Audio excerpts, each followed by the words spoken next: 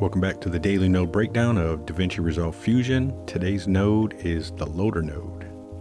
So let's get started by creating a new Fusion composition. We'll make it 2 seconds. Drag it in our timeline and let's launch Fusion. Now if you remember in our media in node, we can just simply drag our media, load it up, for instance this EXR sequence, and once we choose what layer we want to look at, say we want to look at the AO, we can see our AO. If we need to see our combined, we can see our combined. Our nice little cheesy EXR from Blender featuring our default cube. And what's great about using the media in for EXRs is we can just pick this layer if we need only our emit layer, and if we go to our channels, it's automatically selecting our RGB and our alpha for what we need for those channels. Same with if we go to our glossy direct, you can see it automatically switch our channels. And this is great. It's a nice easy workflow because we can just cut, copy, and paste this and just keep changing layers and stack it up and do any composition we need to do. However, the problem with this is if you have, this is just 2 seconds and it's probably about 10 gigs of data. So if you've got thousands of different sequences with hundreds of different frames in each sequence, your media pool can get pretty huge pretty fast. So another way to do this is using the loader node. So if we add a loader node, it's automatically going to bring up your files, select which sequence you want to bring in, and it brought those in and merged them together because I had that selected. Let's go ahead and delete these. So within this loader node, what this is doing is it's loading that file. But the only difference is we don't have the option to select a layer. And in order to view the other layers, we have to go to the Format tab, go to the channels, and select what channels we want to view. So if we wanted to look at the, say, combined color, we're going to have to select combined R, combined G, and combined B to be able to select those. And if we had alpha, selecting the alpha channel. So that's the only difference, but you can see we are not adding media, it's just reading directly from disk. So this can come in handy in a lot of different scenarios. So the loader node, basically you're telling it what file to load, and if you want to use proxy files, you use proxy files. Just like our media in, we've got our global in and out we can change our trim, we can hold the first and the last frame, we can reverse it, and we can loop it.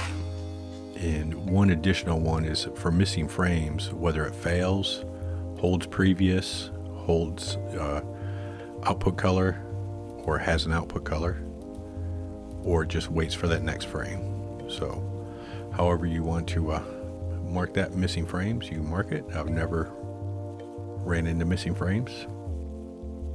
As far as the import tab goes, it's the same as the media in. You got the option of full res or interlace methods.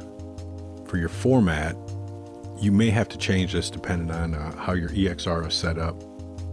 I usually just leave the format, but if I know I'm bringing in Z-depth and different stuff that's integer 16, say from Blender, I'll switch this to integer 16. For your pixel aspect ratio, whether it's from the file or if it's default or if you got a custom pixel aspect ratio.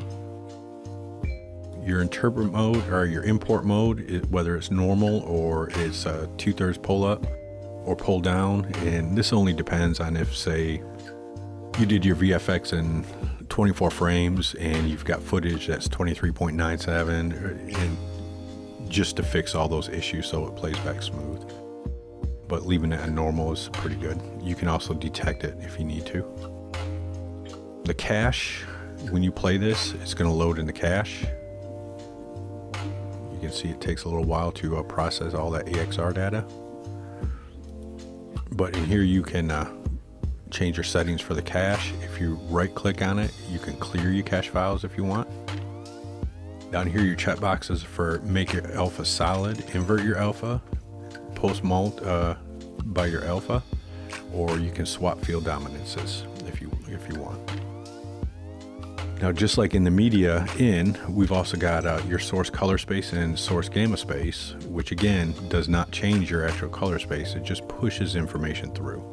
So if we need to make sure we're pushing through, say, ACES, we can just select our ACES, and we'll make sure we push that data through, so when it comes out, it's coming out as the ACES color space metadata, not the actual color, just that metadata is getting pushed along. And we also have the same checkboxes for remove curve and pre-divide and post-multiply. Now your format, where we were before, this is just where you selected actual what layer of the EXR you want visible. And your settings are just like your median settings. You're applying your mask inverted. It'll have additional settings if you do connect a mask or multiply by the mask, and hide incoming connections. So where this loader node comes in handy is, say for an EXR, you need to composite all your EXR, which I'm not going to do in this video. Maybe I'll make another video because it's extremely long and it's a big process, but we'll just copy this. And we're going to use a channel Boolean instead of a merge node. We're going to send this to our background, send this to our foreground.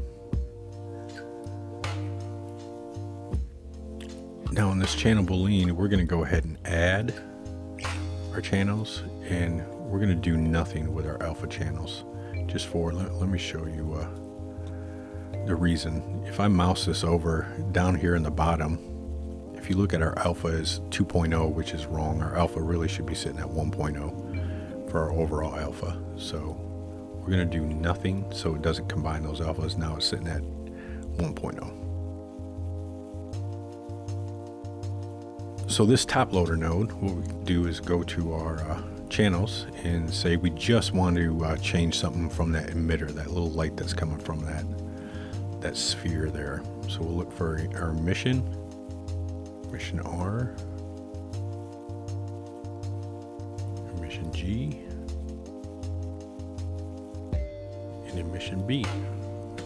So if we look at this node alone, that's all that's coming through is our emission layer. So what we could do is say we just wanted to add a little blurriness to this light to make it look like it's shining a little brighter. We can add a blur. Let's add a Gaussian blur. And bring this in, and raise it up. Go to our settings, change our blend. So now our light's glowing a little bit. And I'm not going to play it all back. It's going to take a while to cache. So that's our loader node. So if you need to ever bring in files straight from your disk as opposed to bringing in from your media library, you're going to use your loader node, and it'll give you all the same options as your media in node. So see you in the next one.